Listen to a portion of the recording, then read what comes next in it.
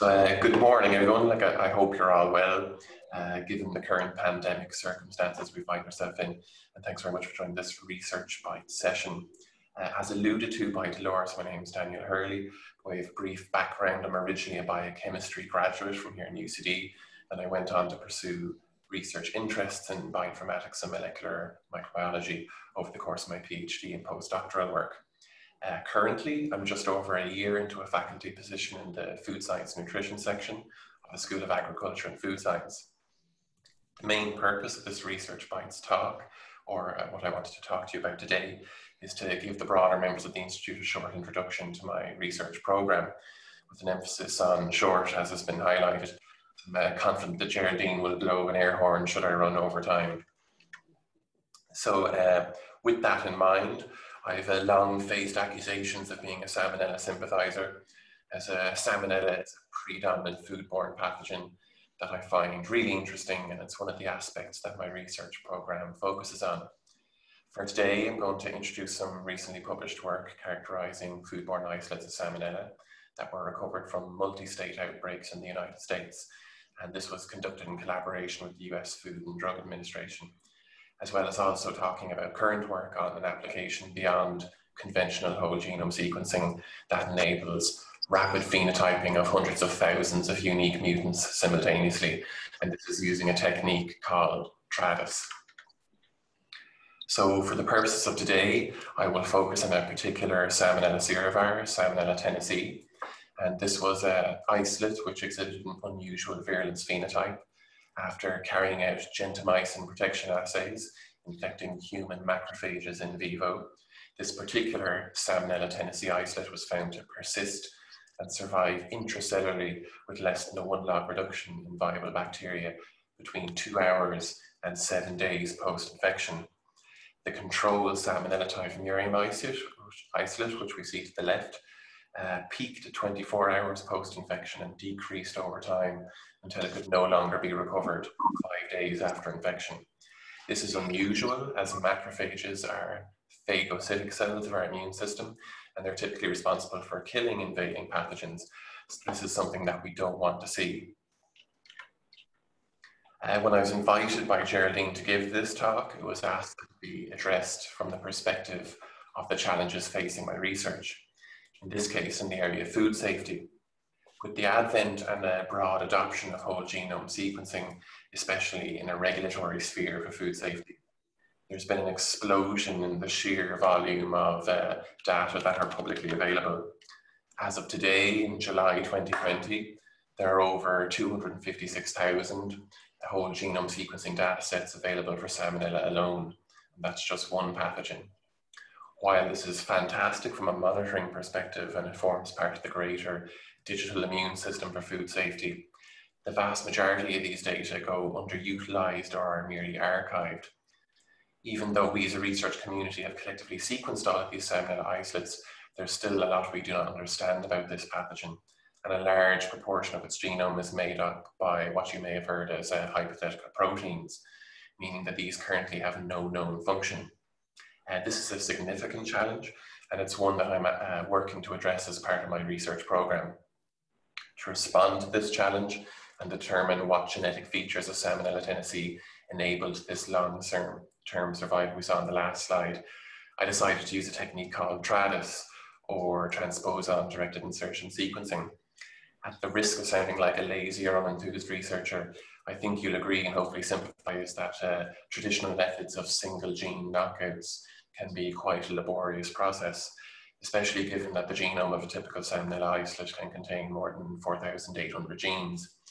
So what if I told you there was a way, or it was possible, to disrupt and functionally knock out each and every gene in the genome of an isolate simultaneously?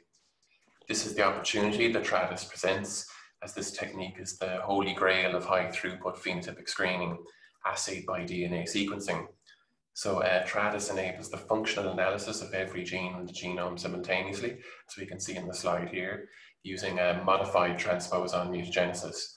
It works on the principle that if a transposon inserts into an essential gene, that gene is disrupted and functionally silenced, and we can no longer recover viable mutants at that loci if the gene is important for a given selective pressure. This concept is depicted by the image to the right, if you'll bear with me for this potentially laboured analogy. During World War II, data were collected from the Allied planes that returned to the hangars on where bullet holes were observed, as seen by the red dots on the image.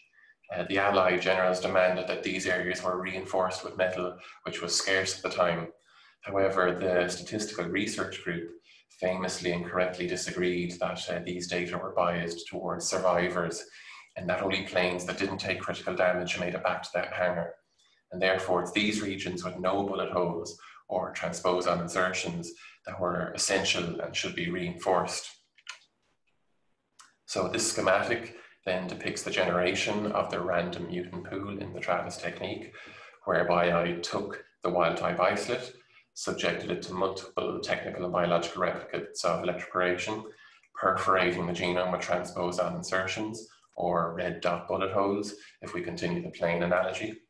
These mutants were then plated out on antibiotic-containing agar to select for those bacteria which had been successfully mutated. Lastly, all of the viable colonies from the agar plates were pooled together, giving me a starting pool of over 300,000 unique mutants. Moving on to this next slide, whereas before I was showing you an image of a plane where all of the bullet holes were located, here I have the chromosomal plasmid of the Salmonella Tennessee genome, with the y-axis showing the number of transposon insertions in both directions, positive and negative strand of the double-stranded genome. As an internal control, this technique also reconfirms already known essential genes. On the previous slide, I included the full 4.95 million base pair genome, whereas here I have zoomed all the way into a 20,000 base pair region, which includes subunit proteins of the 50S ribosome. As many of you will know or may not know, the ribosome is essential for protein production, and we can see along the top of this slide that no viable mutants were recovered for insertions in these genes.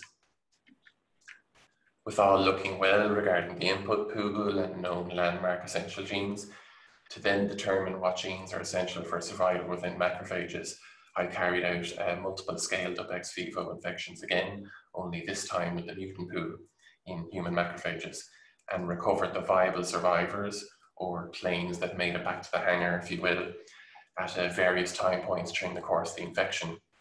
Then, using a modified sequencing protocol or recipe, I was able to then determine where these insertions were present in the viable bacteria.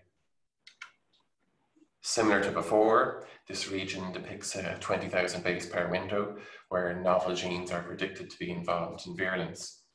In the absence of a selective pressure, the input pool along the middle of the slide tolerates multiple insertions in this region, where the gene at the bottom is colored yellow.